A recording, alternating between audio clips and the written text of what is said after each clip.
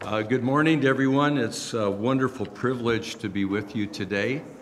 You have graciously allowed me to come from time to time, and I always look forward to the opportunity of being back at my mother church in Dallas. This is where the Lord got me in Reformed thinking, right here, through your great pastor, S. Lewis Johnson. I'm also grateful to the elders that they've given me a chance to do some work in the Johnson archives. So that's a project I won't talk about, but someday I hope I can give a big lecture about it right here. But I don't know when that will be done, but as a historian, I'm having fun going through all those records and reliving some great moments, so thank you. Today I'm going to be turning your attention in God's Word to Colossians chapter 1. As you know, Colossians is one of the epistles of Paul. It's often considered as a twin to the book of Ephesians. Not an identical twin, but clearly he was thinking similar issues to another church in Asia Minor, what we'd call modern-day Turkey, where he wrote to the church in Colossae. This particular study is going to be looking at the supremacy of Christ. The preeminence of Christ is seen in his person and work. My message later today and our worship service will carry that on as we look at Hebrews chapter 1. In fact, there are three great chapters that help us to think about who Christ is. John 1, Colossians 1, and Hebrews 1. They are a trilogy of Christological passages that elevate our Savior Jesus Christ. Now, as we look at this passage, I want you to consider that there's many things we could say, but I'm going to be focusing especially at verses 15, then down through verse 23. But I'm going to read for us the entire passage just so we can get the flow of thought. And so I'm going to start reading, if you will, at verse 9, and I'll read then through verse 23. So hear the reading of God's Word, the section that we will be considering in our study today. Verse 9, and so from the day we heard, we have not ceased to pray for you, asking that you may be filled with the knowledge of his will in all spiritual wisdom and understanding, so as to walk in a manner worthy of the Lord, fully pleasing to him, bearing fruit in every good work and increasing in the knowledge of God, being strengthened with all power according to his glorious might, for all endurance and patience with joy, giving thanks to the Father who has qualified you to share in the inheritance of the saints in light. He has delivered us from the domain of darkness and transferred us to the kingdom of his beloved Son, in whom we have redemption, the forgiveness of sins. And now the passage where we will focus on more fully, beginning at verse 15. He, speaking of Christ, is the image of the invisible God, the firstborn of all creation. For by him all things were created in heaven and on earth, visible and invisible, whether thrones or dominions or rulers or authorities. All things were created through him and for him. And he is before all things, and in him all things hold together. And he is the head of the body, the church. He is the beginning, the firstborn from the dead, that in everything he might be preeminent. For in him all the fullness of God was pleased to dwell, and through him to reconcile to himself all things, whether on earth or in heaven, making peace by the blood of his cross. And you who once were alienated and hostile in mind, doing evil deeds, he is now reconciled in his body of flesh by his death, in order to present you holy and blameless and above reproach before him, if indeed you continue in the faith, stable and steadfast, not shifting from the hope of the gospel that you heard, which has been proclaimed in all creation under heaven, and of which I, Paul, became a minister. Thus far, the reading of God's Word. Isn't that an extraordinary passage? When I hear that, I said, who could have ever written those? Just one thought, it's overwhelming. How can you take it all in?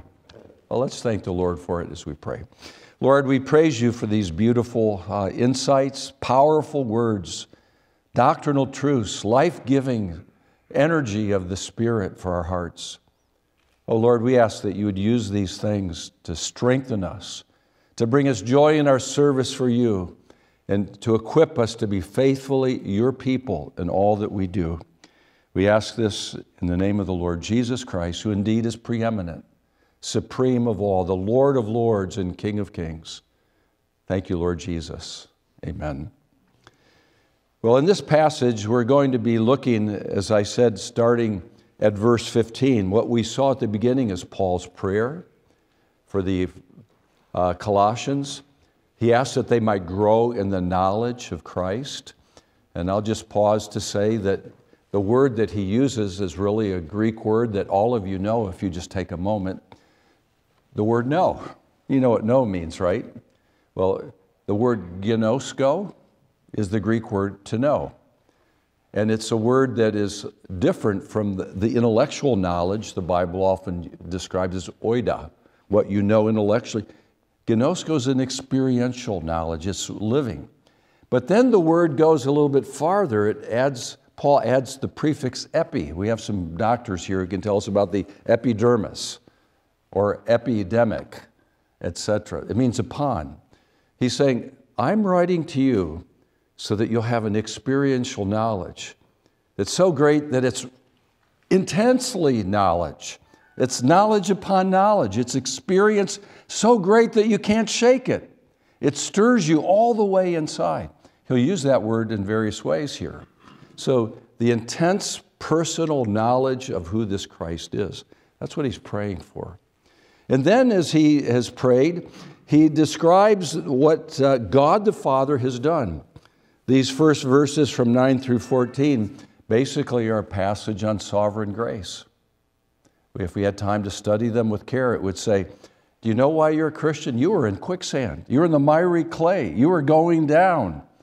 And he has delivered you out of that. But Paul goes on to say he didn't pull you out of the mud and then just leave you on the beach.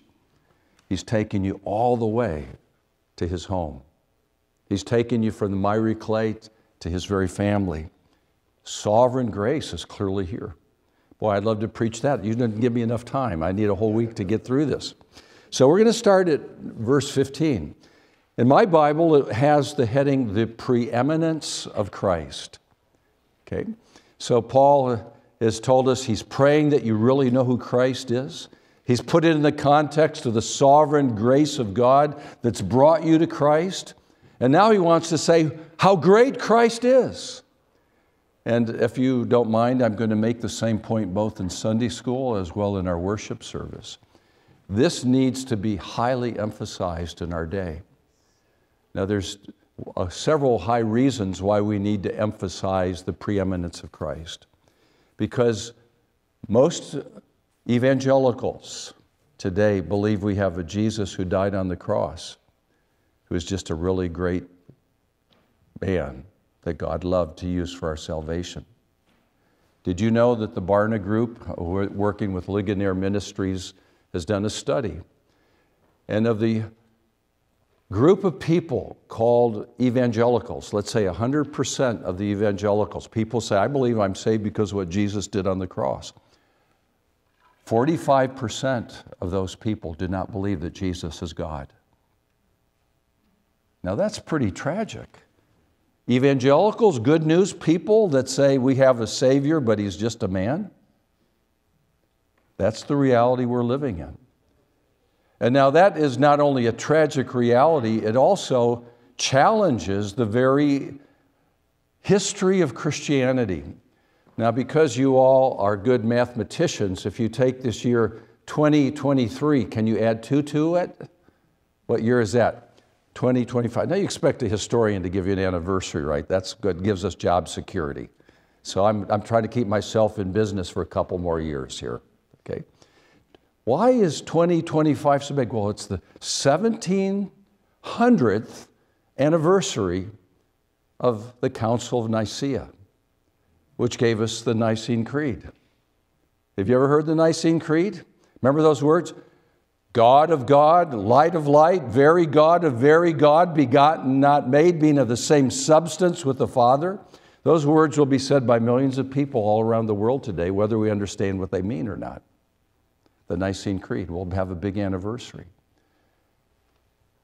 But we don't believe something just because the historic church has said it. We are committed to finding a theology that's based upon the revealed Word of God. And here we're going to find the basis why Christ is, in fact, preeminent. And I hope that Believers Chapel will say, we're going out to remind people who Jesus really is. He's not just someone who sacrificed his life like a great fireman or Marine on the beach. This is a sovereign God of the universe who died on the cross to save sinners. So as we come to verse 15 then, I'm going to violate all the homiletical rules I've ever learned. You're supposed to only have a sermon that never gets past 3 points. I'm going to give you a 15-point study today, okay? Well, a 5-point Calvinist times 3, what are you going to do with that? I'm really super Calvinistic today. No, so now you can't keep track of all of them, but I hope you'll number them in your Bible, okay? Now, because I'm also a teacher, I'm allowed to add some extra memory devices to a passage like this. So you're starting at verse 15, and I'm going to give you 15 points that follow from it. So you can say 15 gives you 15. How about that? That's one. Second thing is, did you know that the number 15 is a very sacred number? You say, how's that possible? Well, probably you know that in the Greek language, as well as in the Hebrew language, in antiquity, they used the order of the alphabet to establish numbers. So ABC, if you will, were 1, 2, 3, and so on. Okay, so that's how you did numbers. Like the Roman numerals, you know, those are letters, but they're numbers. So the letters become numbers. And so in Hebrew, the 5th letter and the 10th letter are put together to write 15. And that gives us, if you will, a Y and an H in Hebrew. But then you say, wait a second, Y and H, that's the holy name of God, Yahweh.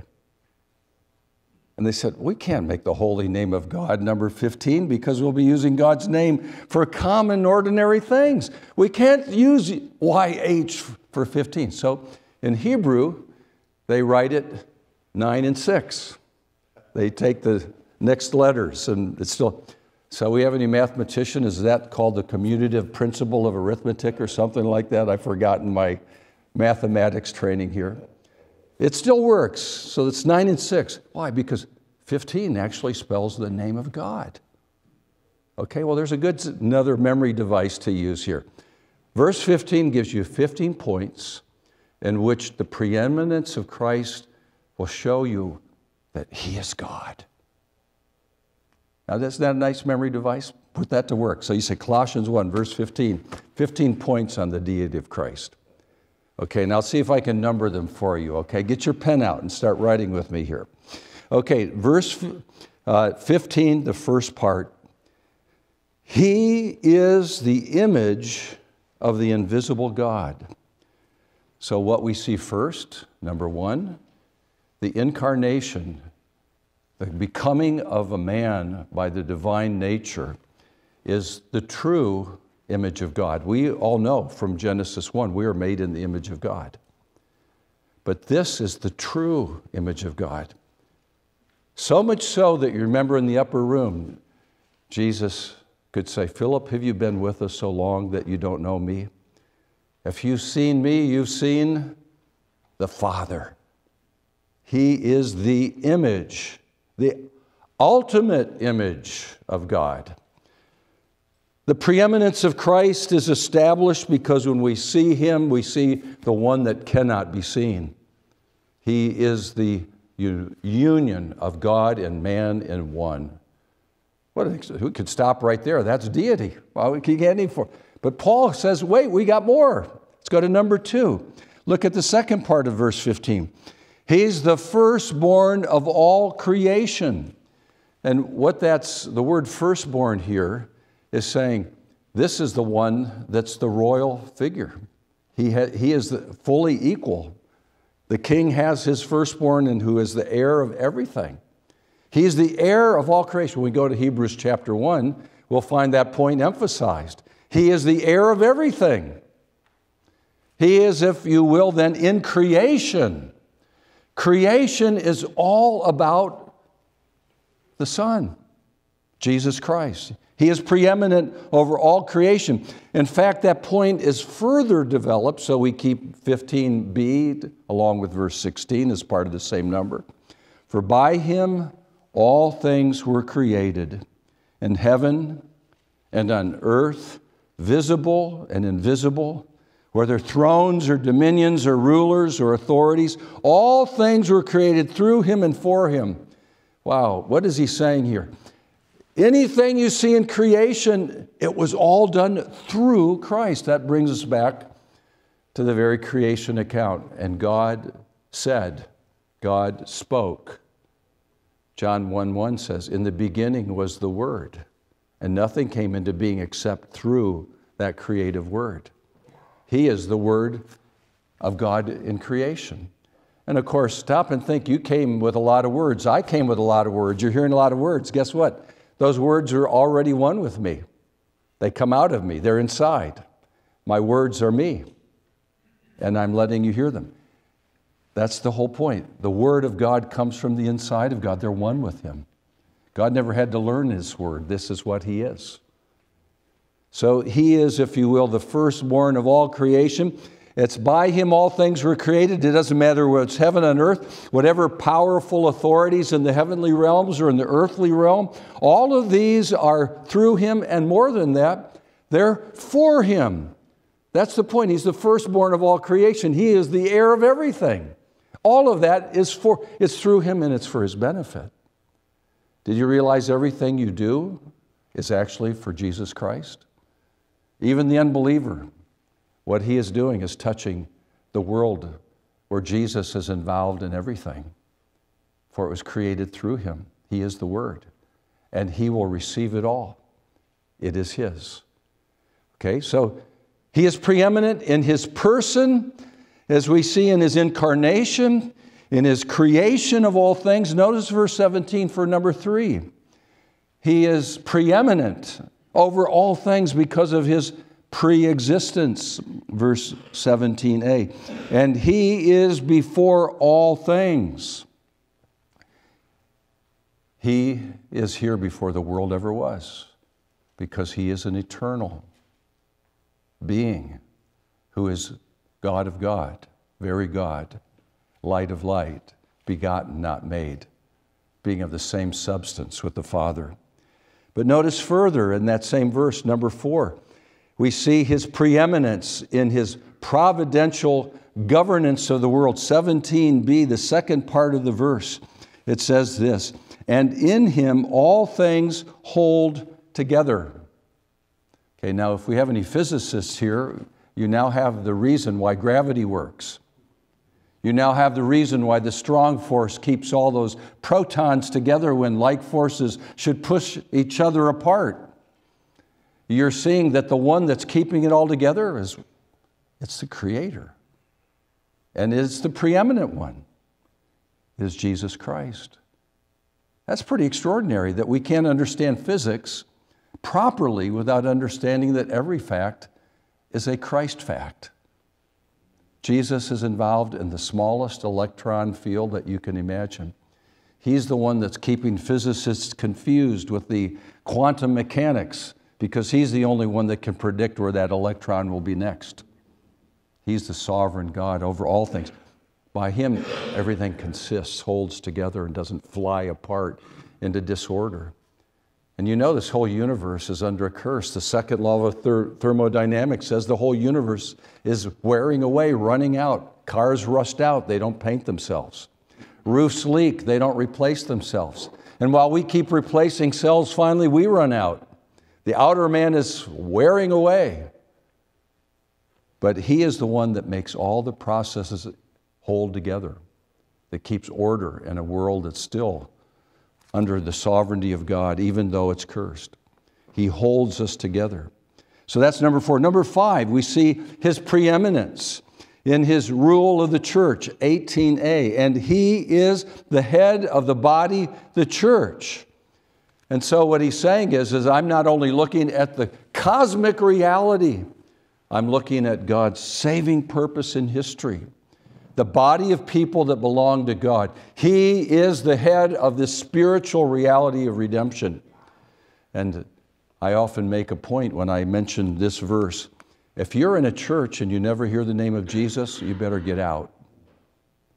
Because you're basically supposed to be worshiping in the throne room of the King, and you're ignoring him, or you're denying him, or you're insulting him. To talk about yourself and everything else, about your best life now, like this is all there is to shame the God of the universe, Jesus Christ, who's the head of the church. Christ is the head of the church. He should have preeminence. If you come to a church and you never hear the name of Jesus, you have insulted the one who is the head of everything, the preeminence of Christ. Thank God that's not true of Believers Chapel. Jesus is Lord here. May he ever be recognized as such. Well, number 6, his preeminence is seen, if you will, in his resurrection. You take a look at the next verse. He is the firstborn from the dead. Again, he is the royal, inaugurated ruler of resurrection. Now we know others were raised from the dead. Jesus raised some earlier, but they were raised to face death yet again. And they were raised by someone else, but Jesus says, no one takes my life from me, I lay it down. And the Father loves me because I take it back up. You know, it's fascinating when that day came, he said, Lazarus, come forth. And Lazarus came out. He couldn't even walk, he was bound. I don't know how he hobbled out or floated out or what happened. And I remember one preacher saying, it's a good thing Jesus remembered to say the name Lazarus. The whole cemetery would have come out. He is the firstborn of resurrection power. There's no one else like him. He is the one that can look at the grave and say, it's not the end. Death will be swallowed up in victory because of who Christ is. He is the beginning, the firstborn from the dead, which then brings us to number 8, if you want any proof of what we're saying, that Christ should have preeminence in all things. It says it directly. This basically is the summary. Isn't it interesting? It's right in the middle of these 15. Okay, it's right the middle point. You're billed to 8, you're going to have up to 15. Number 8, what is it? That in all things, in everything, he might have the preeminence. He's the incarnate one of God and man. He is the beginning and end and means of creation. He existed before all things. He's holding everything together. He's the head of the church. He's the one that has created resurrection, reality, and power. And so in everything, he should be first, not last, not forgotten, not overlooked, not minimized. He should be first. Maybe this is a good point to just stop for an application. How important is Jesus in your life? I'm going from preaching to meddling now, so I got to be careful here. Is Jesus really that important to you? I mean, that's the point that Paul's getting at. Oh yeah, I've got to remember Jesus at Sunday. Or is it, I can't touch an atom in this universe, see a sunrise anywhere, read a book, hear a word, enjoy music, eat a meal, dig in my garden, enjoy my grandchild, go to my doctor, without engaging Jesus Christ. He's everywhere. He's preeminent in everything. There was a time people understood this, and that's why we numbered our whole history by before Christ and Anno Deo, in the year of our Lord. He is the one that brings it all together. He's first above all things. Well, let's keep going. Number 9. His preeminence is seen in his cosmic reconciliation, in everything, in his full possession of deity. Number 8 is in the possession of full deity. Let's read verse 19. For in him, that is in Christ, all the fullness of God was pleased to dwell. This verse is extraordinary because it's saying that in Christ, all that God is, the fullness of God, everything that makes God to be God has been brought to live within this Christ. God was pleased to do that. You remember as you listen to the story of Jesus, this is my beloved Son.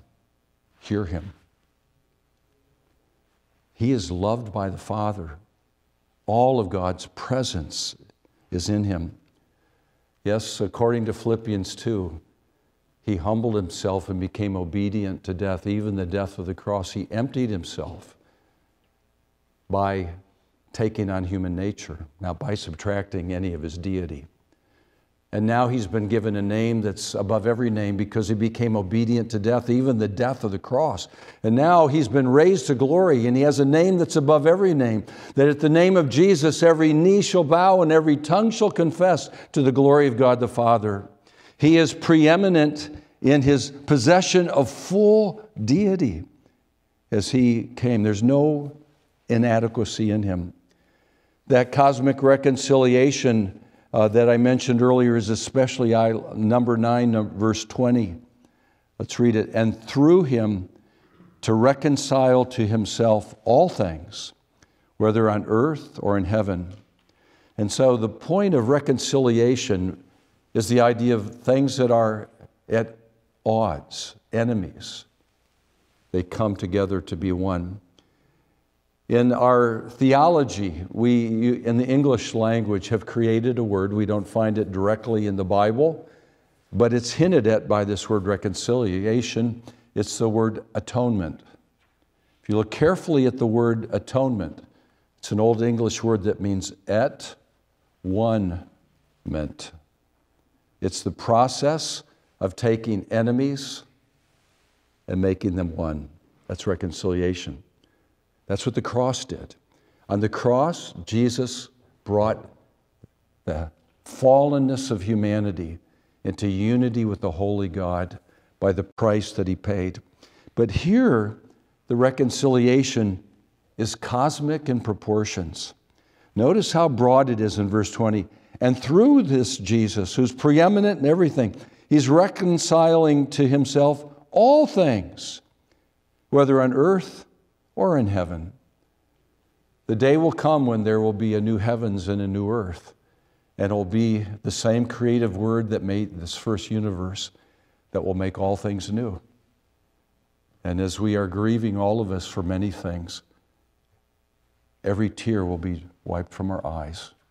The former things will pass away, and they'll be remembered no more. So take the worst day of your life and the greatest sorrow and pain you've ever had and realize that the glory that shall be revealed in us will be so great, those things will be forgotten. That's what we're praying for our friends in Nashville right now. All of us have connections there. This has hit really close to home. We have nothing to say from a human vantage point, but we have so much to say from a divine vantage point. Reconciliation will come. Isn't it wonderful to know that those little believing children, the first thing they saw when they opened their eyes was the face of Jesus? And if you were to ask them, do you want to go back and see Mama and Daddy? They said, no. This is where I belong. That's the beauty of what we have. The cosmic reconciliation has come close to home. And that's the next point, number 10. In the efficacy of his cross. Look at the last part of verse 20. It says, making peace by the blood of his cross. Today, I want to pause and just say, are you at enmity with God? Are you fighting with the Lord? Maybe you've never believed, you are going through the motions. Jesus has given the cross as a symbol that he has died so that you'd be one with him. And he says unto you through his cross, come unto me, all of you that are tired and heavy laden, and I will give you rest. Take my yoke upon you and learn of me, for my yoke is easy and my burden is light. And you'll find rest, peace, shalom through my cross. He's calling you to himself. And maybe you have peace with Christ, but that's where you'll find peace as you feel the troubledness in your soul, as you deal with all the burden of this heinous crime that we're thinking of, with the struggles of illness and disease, the heartbreak and setback of broken relationships, or financial struggles, or just the process of aging and pain. We all face these things. But there is peace at His cross, because the best is still yet to come. That's wonderful. We continue to look. Those first 10 of our 15 points give us the preeminence in His person, and it took us all the way to number 10 to get to His work. Can I just pause there for a moment? We started out by saying how many people say, I believe in His cross. I don't believe that He's God. Well, Paul's just made 9 statements to get you ready to understand why the cross is so important. Because it wasn't just a good guy. It was God. It was the fullness of God. It was the creator of the universe, the sustainer of every atom. This is the one who's come to lay down His life for us. When you preach the gospel without the majesty of the God of the universe, you have truncated it, you've abridged it, you've diminished it. You certainly have not elevated the preeminence of Christ. You've not made Him supreme. You just kind of made Him special. He's not special. He's God. That's the point. So in this first section then, our first 10 points of starting at verse 15 that adds up in Hebrew to the name of God. These are proofs of the preeminence of Christ, showing He's divine. We see His preeminence in His person, and lastly, the accomplishment of redemption, the first 10. Now, the next 3 is the preeminence of Christ in His application of redemption. Now, we need to make a difference between the accomplishment of redemption and the application of redemption. Jesus accomplished our redemption, and He made it clear when He said, "It is finished." The word means fully paid. Nothing more to do. We don't have to add anything more to His finished work. We can simply say, "Jesus, thank you. You've done it all." But that finished work needs to be applied to our lives. It has been accomplished. Now it must become personalized. We must possess it. And again, I would stop and just pause. Maybe you know a lot about what Christ did, but you've never said, "It's yours." God is sovereign in applying it to our hearts, but we're responsible to receive and act in faith upon that gift. And so in the next 3 points that we find here in verses 21 through 22, we see Christ's preeminence in His application of this redemption. So number 11, if you're numbering them, let's look now at verse 21, and we see in personal salvation. We see Christ's preeminence in our own personal salvation as it's applied to us. We read, "And you," He's writing to the Colossians, and by implication, all Christians that are learning from apostolic teaching. "And you who once were alienated and hostile in mind, doing evil deeds, He is now reconciled in His body of flesh by His death." And so we stop there, and Paul says, what Christ accomplished on the cross is now to be a reality that comes right here to our own hearts. And notice how it comes to us. It comes with the bad news that you and I were aliens. We don't belong naturally to Christ. We're enemies. We're outside His fold. We're hostile in mind. In our minds, we're thinking things of hatred and contempt against our neighbor, against God, and sometimes against ourselves. We do evil deeds. We are actively disobeying God's word. Nobody likes to be called bad.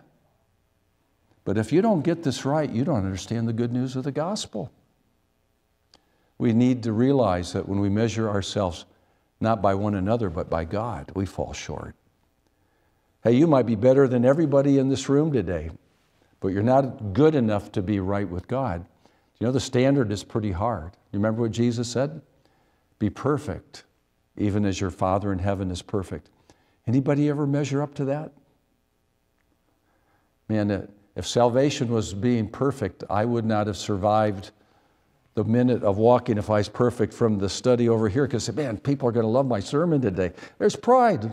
I know you don't love it. I see many of you sleeping out there. I'm trying to wake you up now and give you a little pep talk. Okay? So I always comfort myself by remembering God gives His loved ones rest. If you need to sleep in my message, it's okay.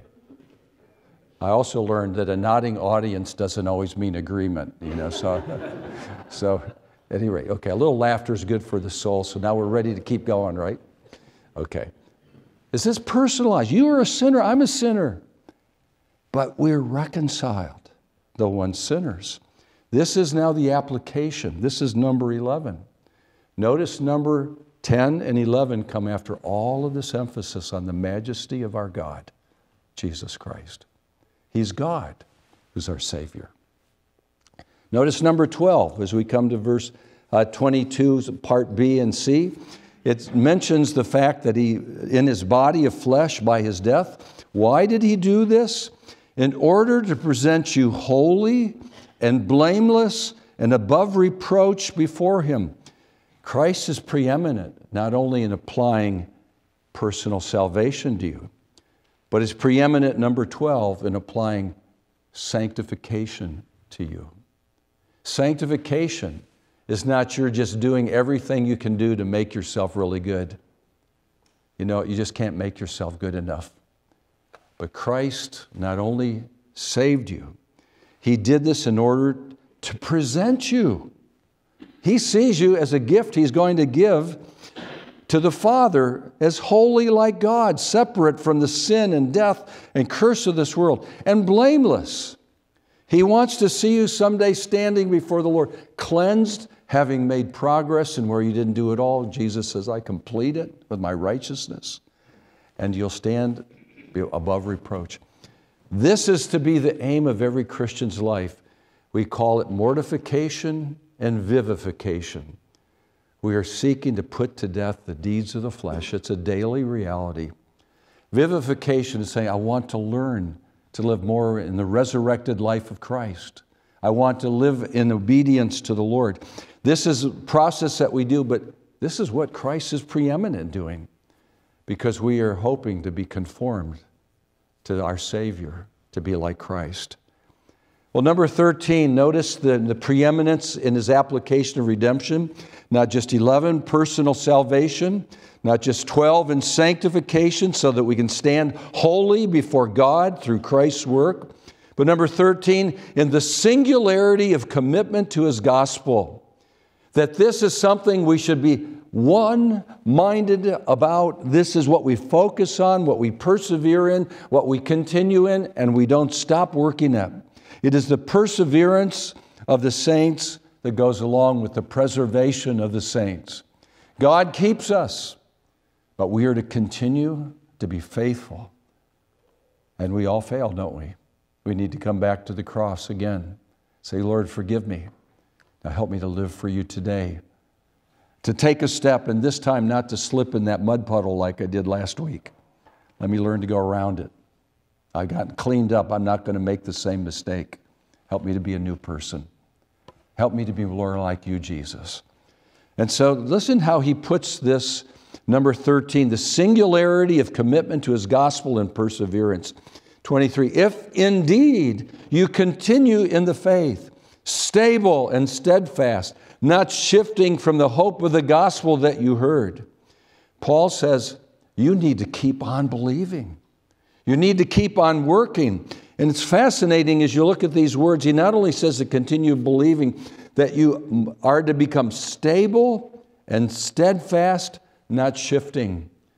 Now, I don't know if you know anything about plate tectonics and earthquakes, but you know the place that has more earthquakes than just about any place on earth is Asia Minor. We just heard of a gigantic earthquake that killed thousands of people in Turkey. This is language that's saying you need to have a foundation that is firm.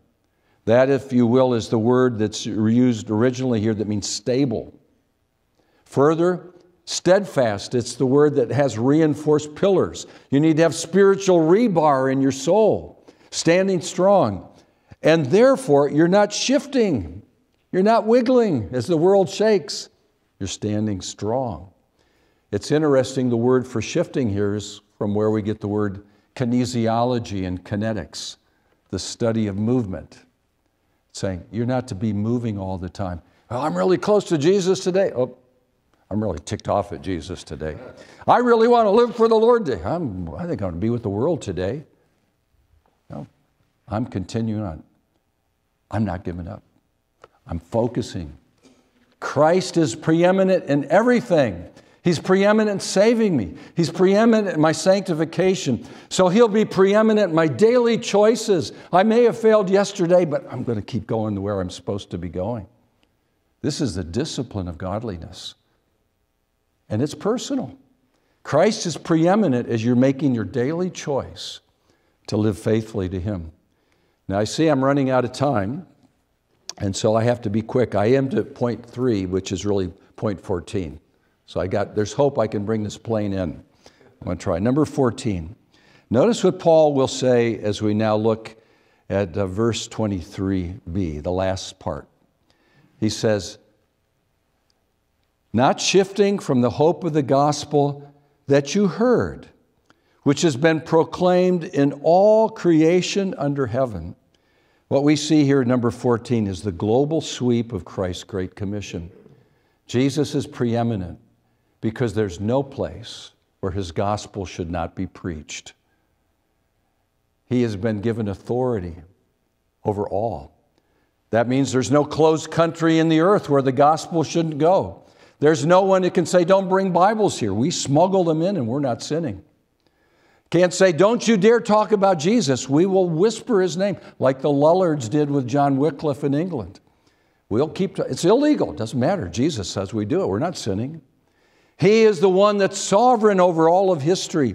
In the global sweep, in all creation under heaven, the gospel is to be heard. It is the preeminent message. So the final third point is the preeminence in the gospel proclamation, number 14, the Great Commission, and finally, lastly, 15, the preeminence of Christ in the gospel proclamation is seen in none other than the writer of this epistle, Saul of Tarsus, who's now Paul the Apostle. Notice how he says it. This gospel that's been proclaimed in all creation under heaven. How does Paul know that? Because that's what he's doing. He's going everywhere. He doesn't care what stones are thrown at him, what shipwrecks may come, what opposition or condemnation or marginalization or death threats. He's proclaiming it everywhere. And he says, and of which I, Paul, became a minister. And when he says, I, Paul, he's asking you, do you remember who I am? I was killing Christians. I hated Christ. I was going everywhere rounding up people. I was a Pharisee of the Pharisees, a Jew of the Jews. According to the law, I was without blemish. I knew it all. I was a teacher. But the preeminence of Christ found me on the road to Damascus. And Jesus, the preeminent one, brought me to know who I've just described. I said, who are you, Lord? He knew he was the Lord. Paul knew he was preeminent. As we conclude today, we have here a wonderful summary of who our Lord Jesus Christ is and who He is to be in your life. Is He preeminent? Is He first? If we understand what we've said here, you cannot separate the person of Christ from the work of Christ.